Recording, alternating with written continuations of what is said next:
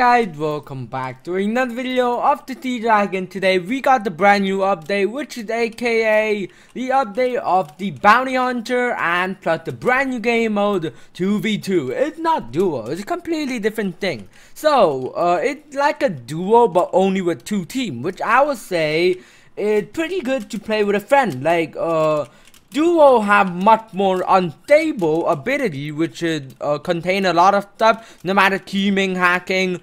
In 2v2, I only seen one hacker out of like 20 game from my friend and my experience, so it's not gonna be that like common to have a hacker. Hacker just go to 30v30 and have fun.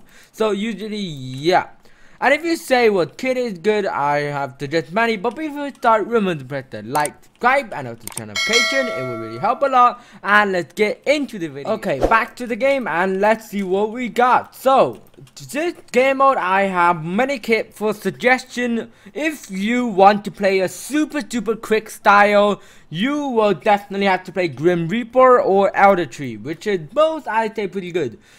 2v2 is actually a pretty quick game mode in my opinion, so usually fast kit are good. That's why I'm using the warrior, which is actually experiencing the problem that you might not have enough iron because you only have one iron spawner, which is aka getting generator is very important. Rush, generator, and also mid control. That's all you basically have to do.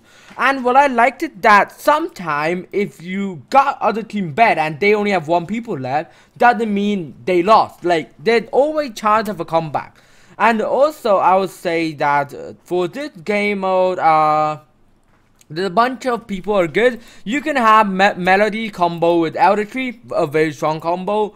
Or what you can do is Jade goes with Grim Reaper. Jade do that distraction and Grim Reaper goes in, take the kill. And also we got the brand new. Actually, I was always wondering why is that light is cyan instead of green. I would say green looks much more beautiful, honestly, in my opinion. But anyway, it's dev choice. I can't say anything about it, but I would just say that, well, yes, the if they actually put the green color, it will look much more better in my opinion, because I don't know why it just make it actually like a bounty hunter. And plus on the thumbnail it actually shows. Okay, so we continue and I was going hop in the game with my soloing and let's see how can we perform. They haven't added onto the leaderboard yet. I have no idea what win streak of 2v2 I'm on, but I guess it's probably like 3 due to, from my experience.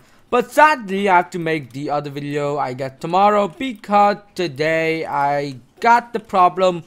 Okay, so they perfectly make it level 16, which is, if they make it level 15, I can surely get it today. But they make level 16, and also they buffed the weekly mission by 2000 XP.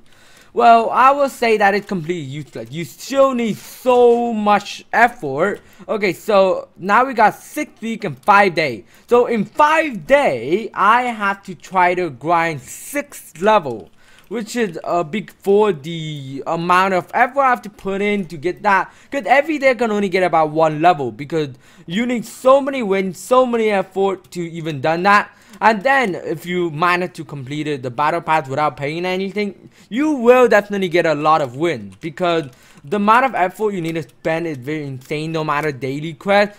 Because it's about, okay, so there's 7 weeks of the technically 8 weeks, 7-8 weeks of battle pass, and you have to actually if there's 50 tier and there is 7 weeks, you have to get about I will say, no, actually you have to consider at 35 days. So 35 days is actually 5 weeks. It's not wait, no, it's actually 7 weeks. So actually the time is a bit longer, I think. From the start they adjusted a little, so that is actually better because we have more time to do it.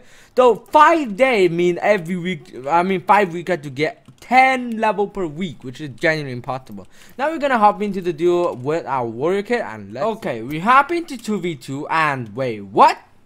Oh wait, what? So the enemy team left. Wait, what? Wait a minute. Wait, so the enemy team left and I won? No, now I just gotta destroy their bed, because from my game experience, like when I was playing costume game, I think when there's nobody on the other team, you just have to boom their bed. So now I gotta get what to go, 24 iron. Okay, come on, 24. Okay, got it. 1 2 3 4 48 should be enough. Okay, so if I go rush the bed, we won because I have no idea. It just okay. So they also added 6 new map, I believe. This 6 new map, I haven't tested them all yet. Maybe I'll later go have a test and look around to see what interesting. And I'm just gonna claim a free win now, I guess. Okay, if I bang it. Whoa. Okay, I just got a completely free win. Thanks, low. I just got a completely free win. Okay, I see, that was pretty interesting. Another game over here. Let's try this out. Hope we can success again. The last time the problem is that we didn't leave one guy in defense. If you actually have okay, can you defend? And hi. Okay, so basically you gotta keep one guy defending. That is very normal, and I find out most people doesn't get the tactic of rushing. So if I actually manage to pair over, like if I didn't die, if that guy didn't rush us, I will be able to take out them so easily. Oh no, this guy also understands with the pyro, but he doesn't have enough wool. He built it bad, but it ended up in not enough wool. Wait, can I get one? Bruh, can I get one? I need pyro. I need pyro. I need pyro. I need pyro. Come, pyro. Quick. Okay. Go, pyro. Oh no. Yeah. Okay.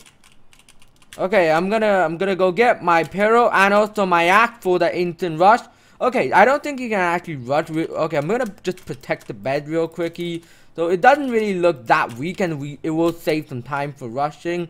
Okay, now we can buy 2 double pickaxe and also a pyro. Boom. Okay, so they're not rushing mid yet, and I believe I can just yeet their bed off. Okay. Oh no, they got an entire. I gotta walk from the sideway, I guess.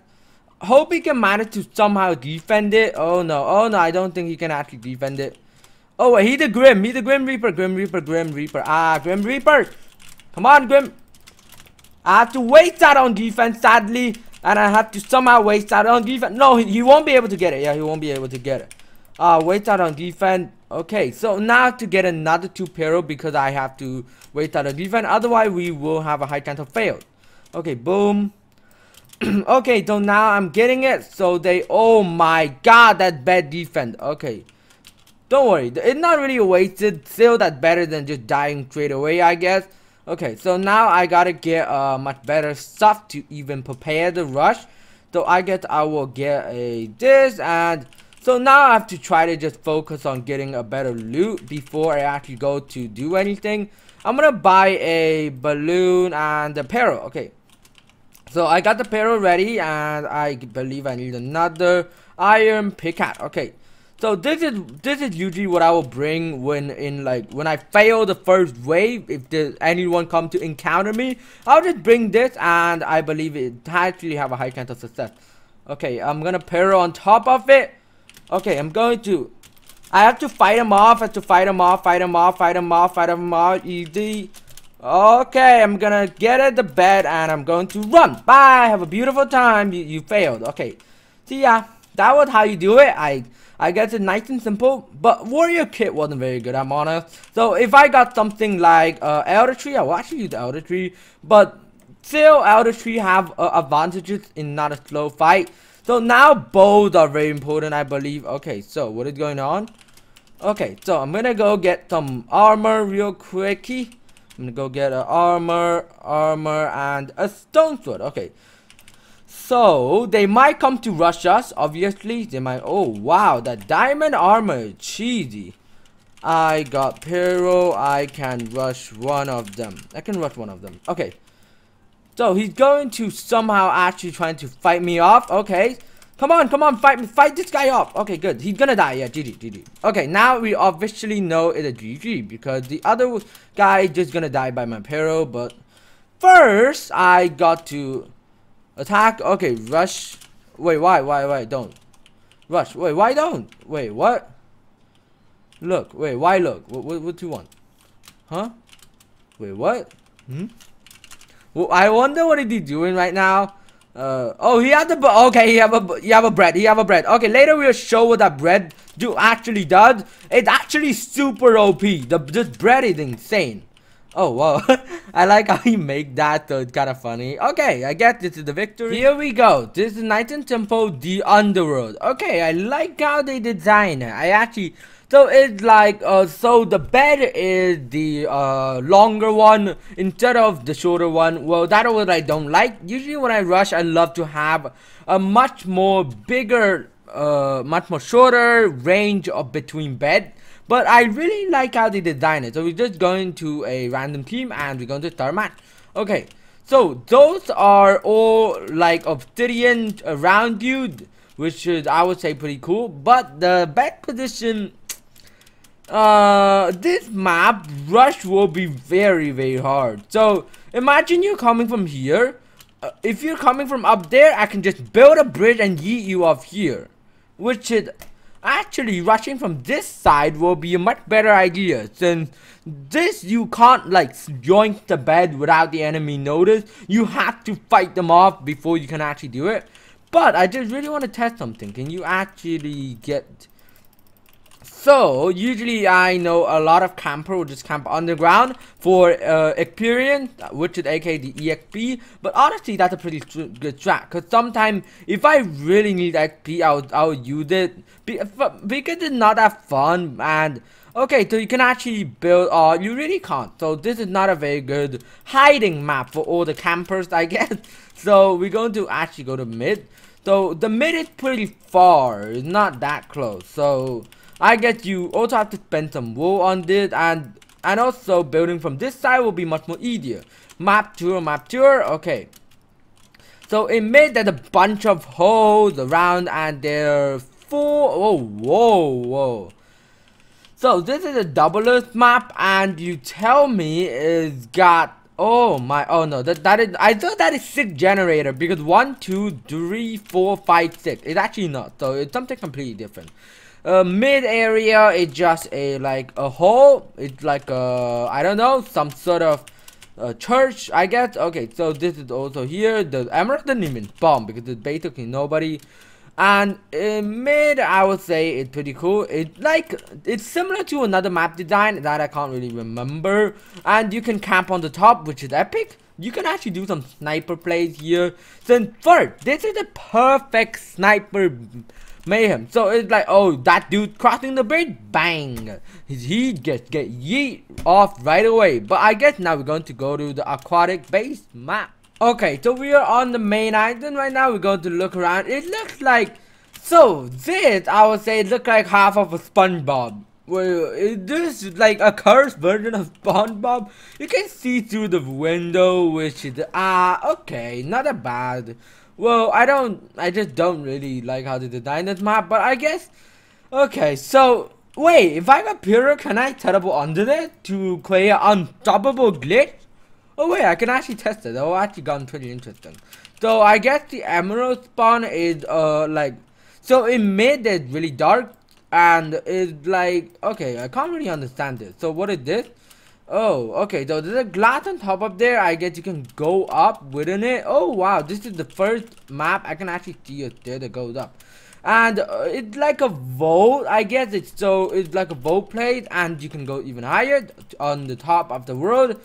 Okay, so here we go on the top of the world, which is another good sniping spot, but it's a little much more weaker. I'm going to jump down right now. It's going to hurt me a lot. Okay, so around me there's like different colors represent of squad, and also those stuff. Okay, I'm not going to fall down. Boom. And the generators are all around here. And what is this wall for? I'm not here. You can actually use that as a pretty good cover though. That is too. Okay, so this map doesn't really have a lot of fallouts, bro. Like, most likely nobody will fall off that easy in this map. There's no tiny holes. I don't really like tiny holes map, but still, it's actually pretty...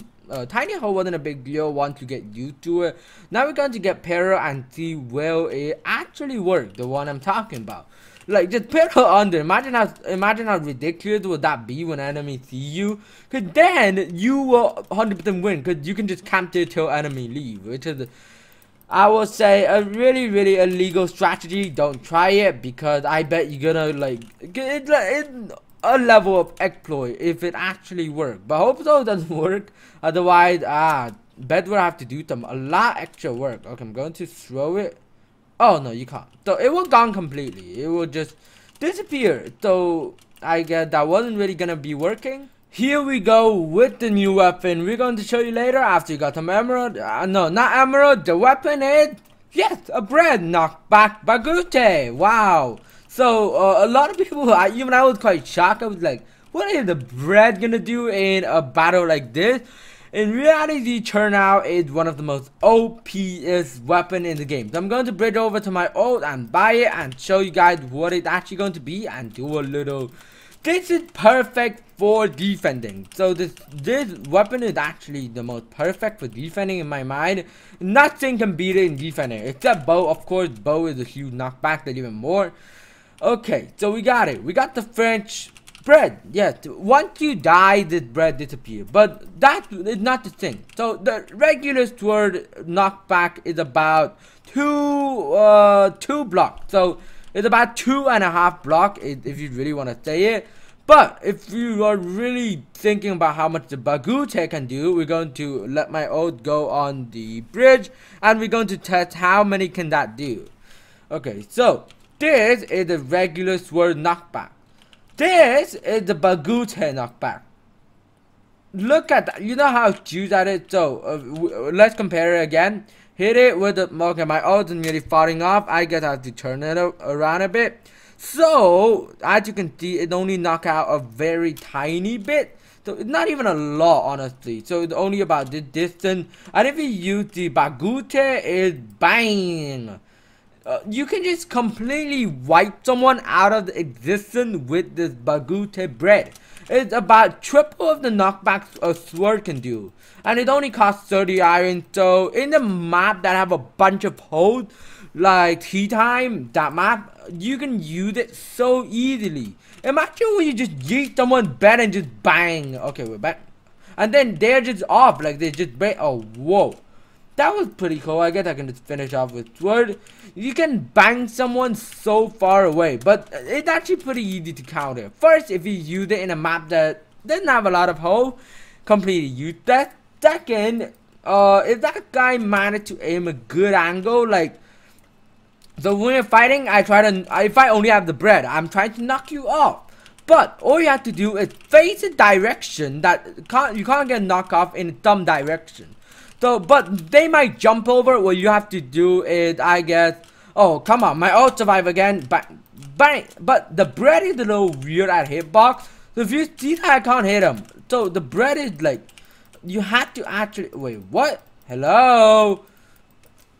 Wait, this is not normal. Wait, my ult didn't went through. Okay, I'm just gonna let him jump off real quickly. So that was pretty surprising. I have no idea why it didn't work, but so this is the brand new bread. It's so OP. You can play, I guess, you can play. Well, you can play a lot of ball game with this update, I guess, since like you can. So you can like try to fight who. You can play role pulling, I guess that's how you call it. You can just play role pulling with your friend, like bang bang bang. Because it since it does, I guess, 1 damage. Once you have armor, it does completely 0. So, I guess it's just for that knockback. You can't do anything else with it. And that's our video today. Hope you enjoy watching. Please remember to press the like, subscribe, and turn on the notifications so you'll miss any more video of the channel. And see you next time with the Bounty Hunter Kid. Bye guys. See you next time.